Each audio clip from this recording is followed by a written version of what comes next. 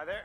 My name is Darren Shaw. I run a company called Whitespark, and today I'm going to talk to you about the best places you can get citations, and I got a bunch of local SEO tips for you. So if you don't know what a citation is a mention of your name, address, phone number somewhere out on the web.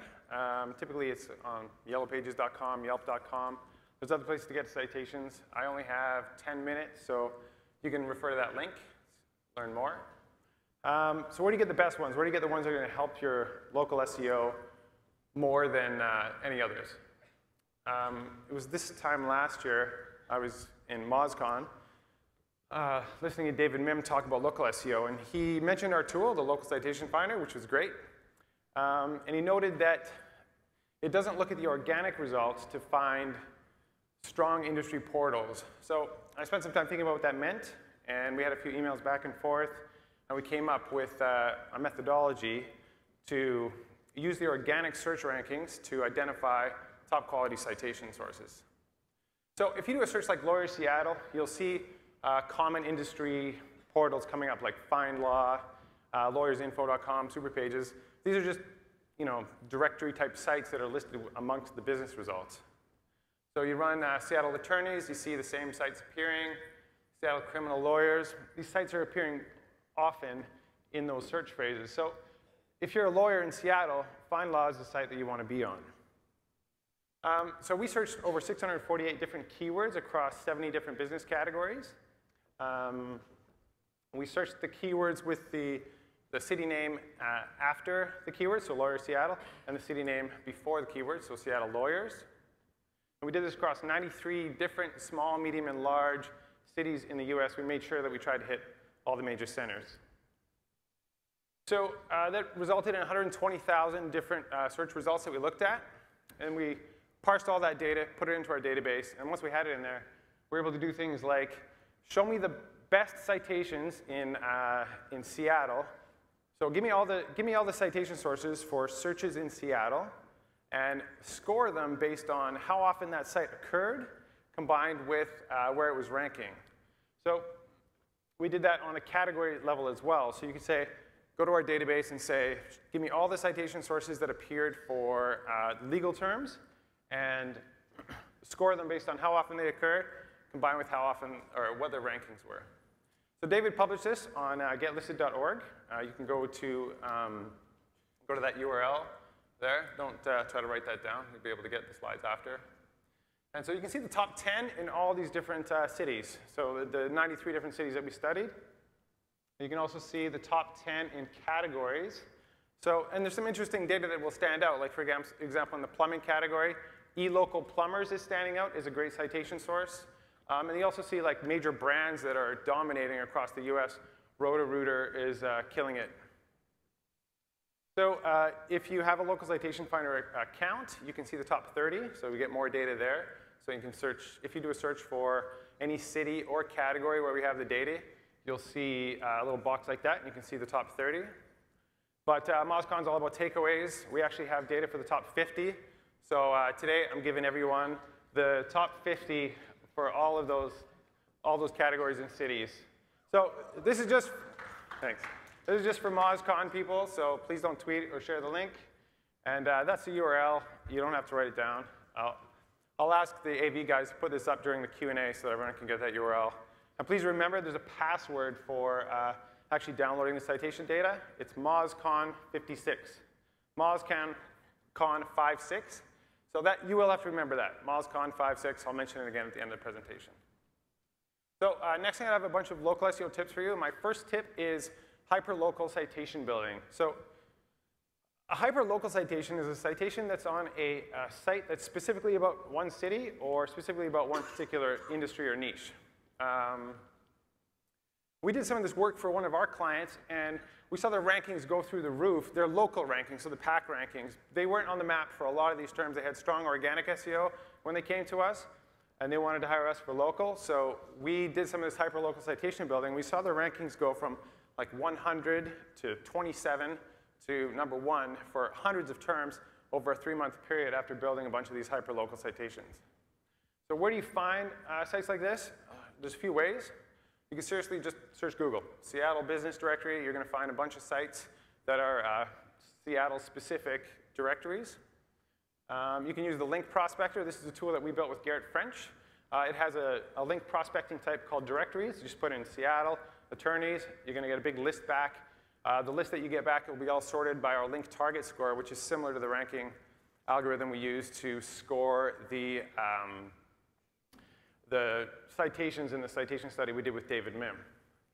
You can also use the local citation finder. This is actually how we did it with that one client. So you just create a new project, run a bunch of searches in that project, and then you go under View Citation Sources, and you'll get all the data on one page. So all the citations that we had for those dozens of keywords we ran will all appear on one page, and they can use Control F in your browser to look for keywords that might match some of the domains. So York, this is a HVAC client in New York. So York, HVAC, air, conditioning. If you look for any domains that match that, then those are going to be sites that are specifically about that topic.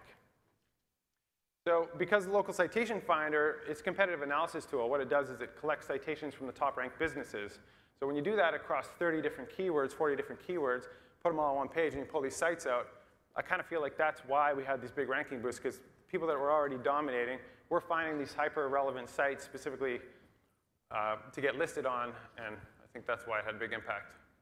So now I have a bunch of local SEO tips. I don't know if I'll get through them all. I only have 10 minutes, and I'll go through them. So David Mim, he's got a great tip. He says that most small businesses can rank with just 2 or 3 super high-quality links. So that would be links from an edu site, org site, and you can find them with sponsorship searches like site:/.edu, Portland, Oregon sponsors.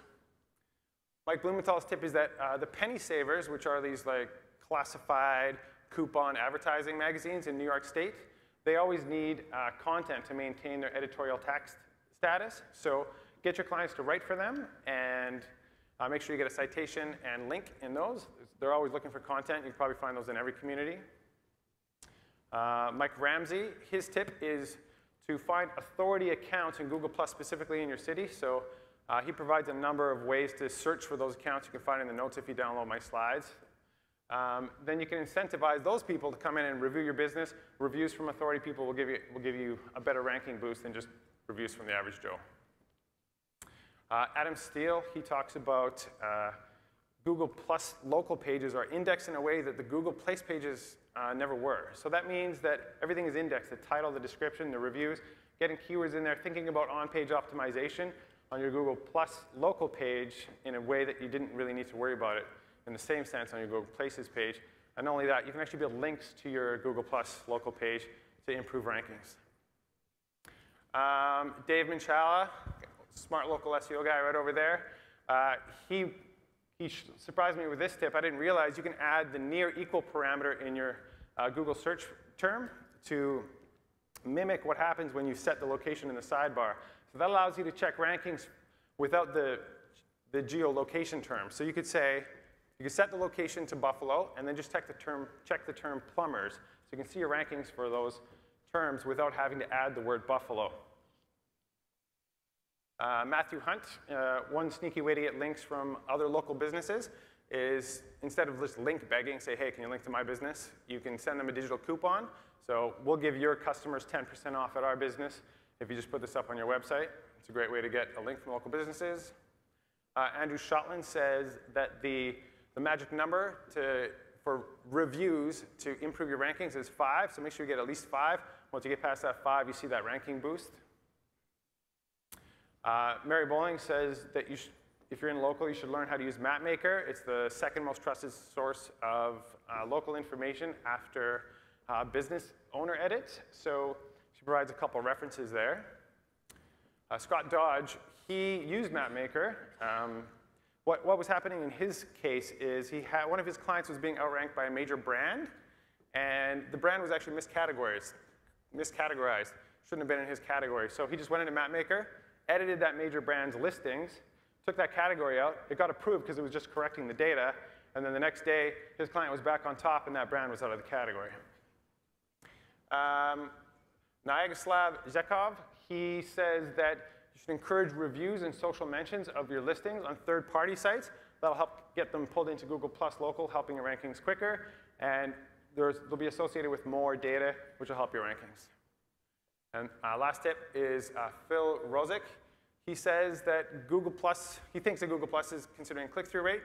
So you should try to increase your click-through rate. You can do that by making sure you get at least 10 Google reviews. When you get those 10 reviews, that way you get the Zagat rating on your listing. That'll help your click-through rate. And also, make sure you have a nice, catchy title tag. So that's everything. I think I was on time.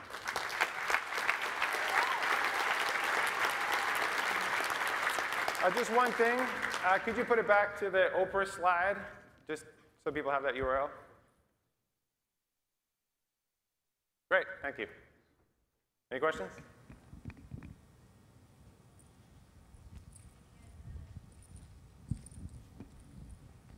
The one back there, too? No? You just...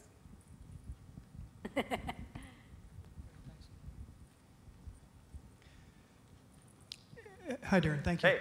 So, not of use to a lot of people in the room, but it's great that you did it for the U.S. I'm wondering if you do those top citations for geos and so on for Canada. Is that something coming up? I'm Canadian. It's on my list. Okay, Going to get it done. Thanks. Yeah. We actually have data. I just haven't published it. Okay, super.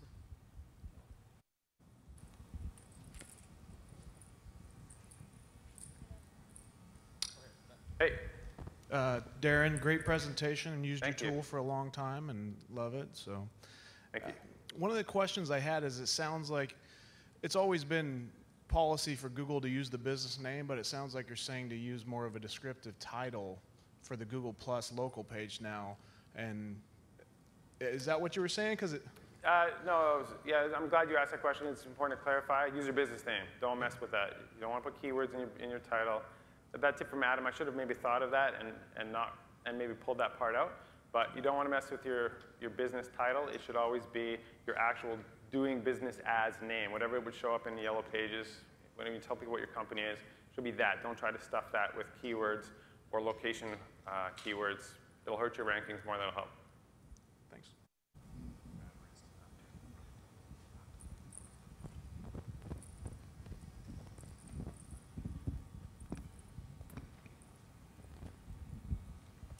So my question is, if a citation source only has the business name, phone number, and address, but doesn't have a link, does it still count as a citation?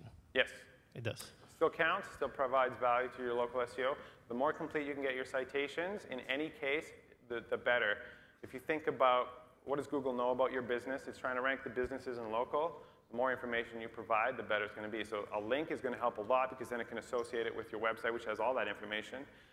Fill out your categories, fill out the description. The more complete your citations are, the better. You can actually drastically improve your rankings in local just by going through all your existing citations and completing them, getting them all to like 100%.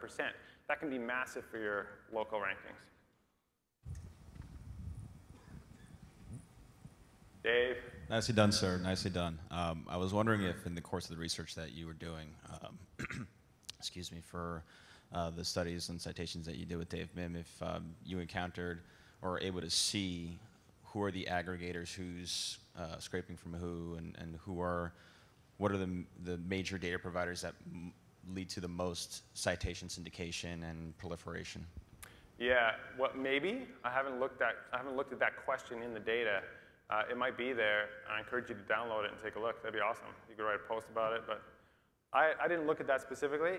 I don't know if you could see it because it's basically just Google SERP data, right? So how do you see who's feeding who in that data? I don't know. Good question. I'd love to take a closer look at that.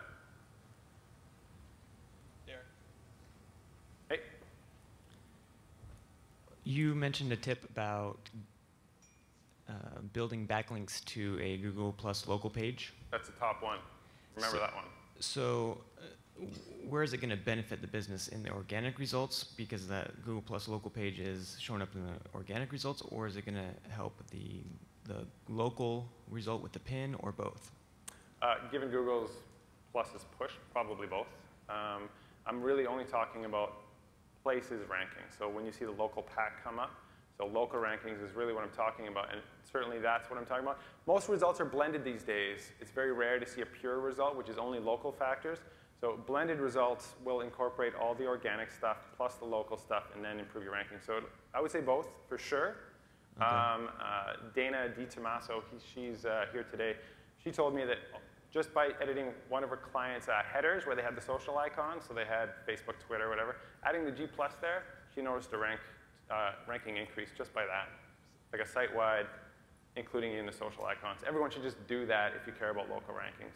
And one easy way to get the link. One other quick question. What do you use to track your local rankings? We have our own tool. I appreciate you asking that because we'll be launching it soon. When?